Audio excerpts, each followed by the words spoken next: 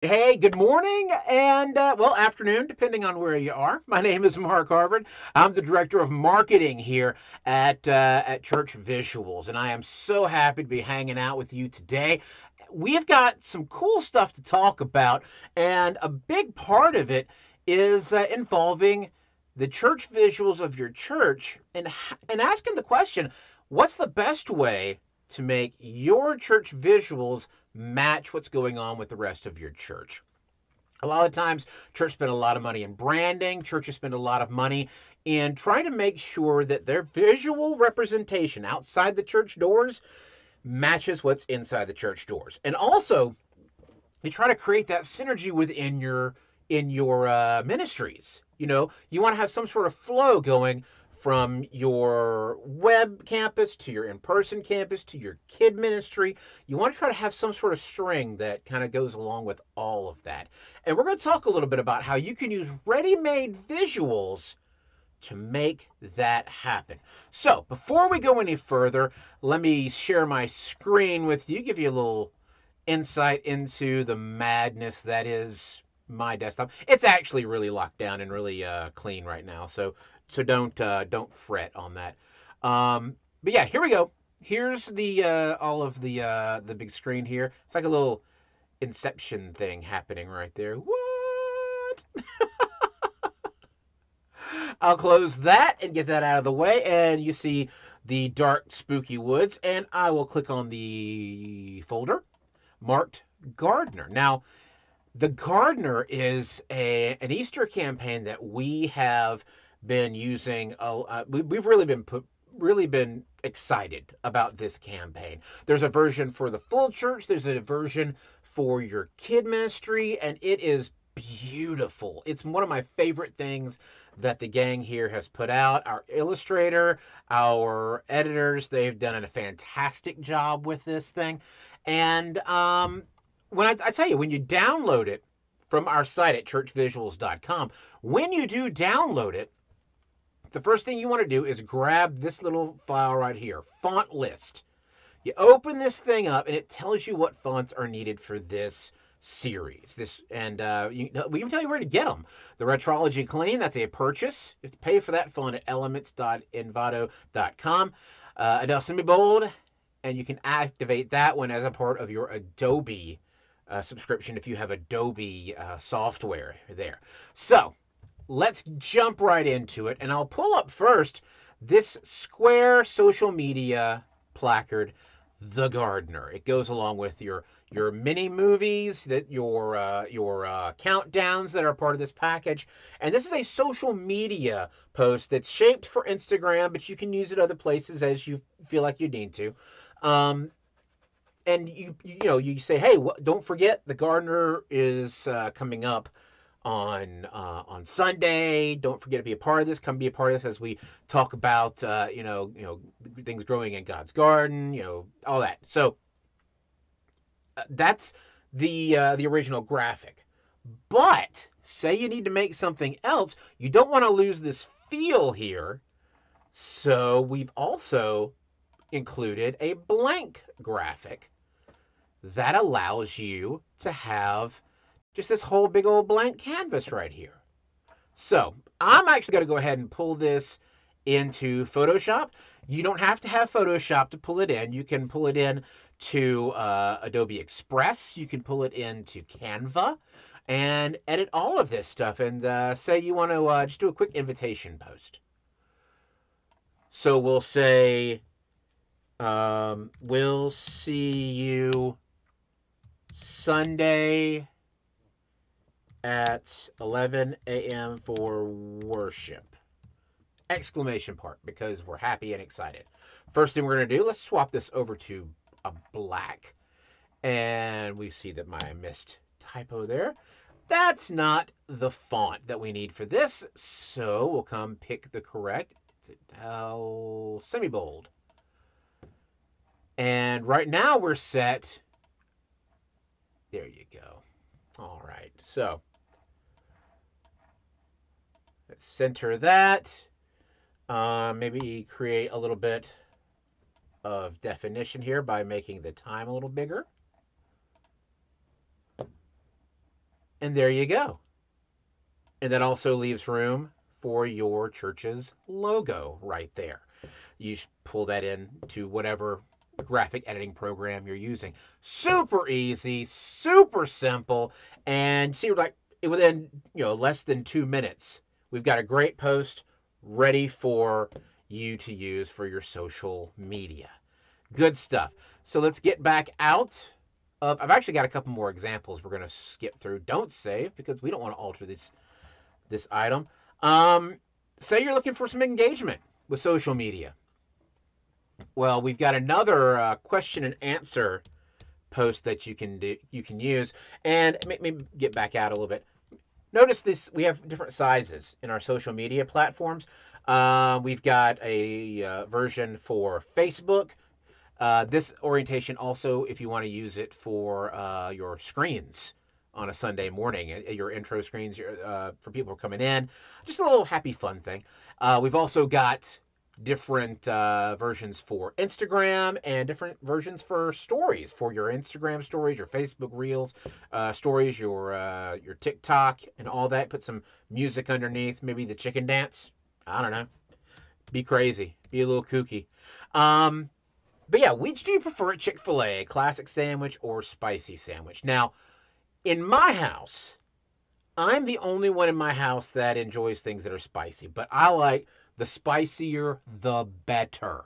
Come on with it. Let me have it. Spicier, the better. The rest of my family, my wife, my son, my wife's entire family, they're kind of wimps when it comes to this sort of thing, and they like the classic stuff, the bland and the no heat to it, that sort of stuff. But I'm the outlier, so I would vote spicy.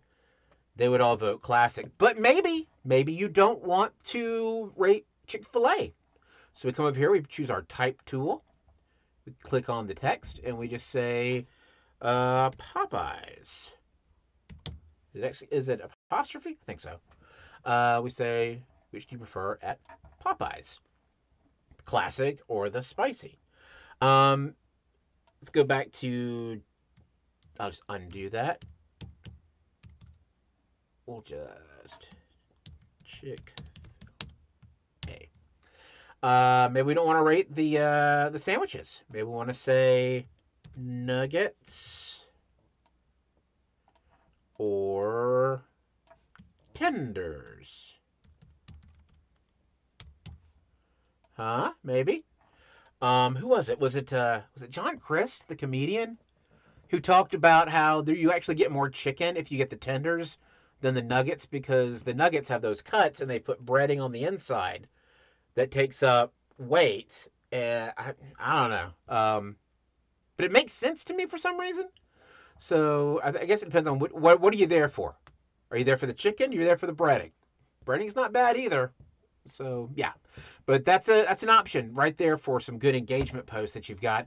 And once again, you can add your church's logo here in the top left, bottom right, or maybe some details across the bottom. Maybe I can actually let me cut over to here and just put a join us Sunday morning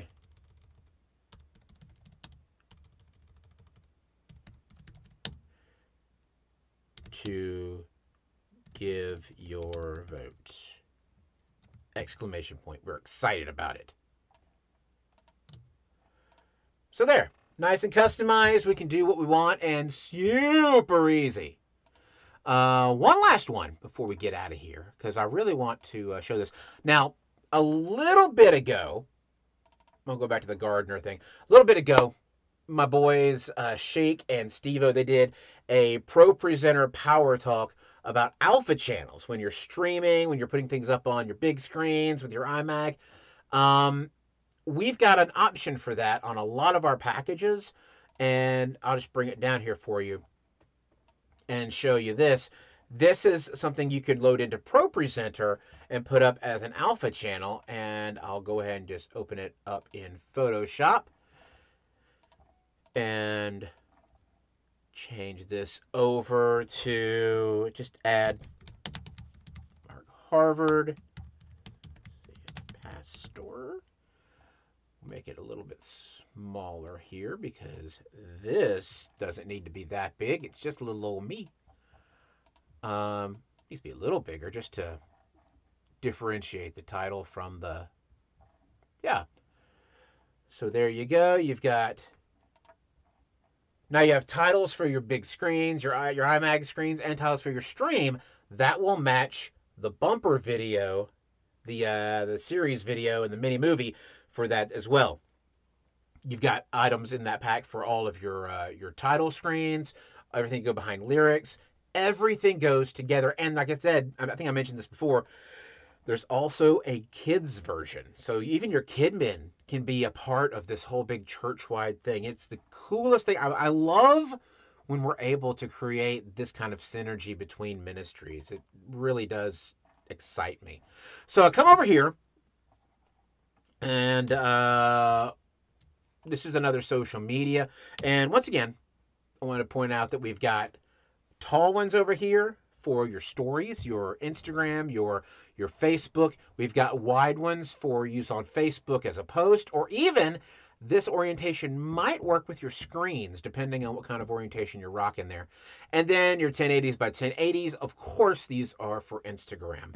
But let's zoom in. And say you want to edit some of this text a little bit. You choose your type tool over here. And say we want to put Hosanna on its own line. Well, that stretches it out horribly, so let's don't do that. Let's just make that center justified. We'll put Hosanna on its own line there. Let's make it a little bigger because we're excited. Hosanna is a big deal. And then we can actually pull that in like that. Change the whole dynamic of the graphic. And then once again, you can throw a logo. I would suggest if you've got an inverse logo, say maybe your logo is maybe a navy blue on a white background, always have an inverse logo there. It's white on a navy blue background. That way you can, for something like this, you can pull the white version, the white transparent version, and pop it in right here on this bottom left-hand corner.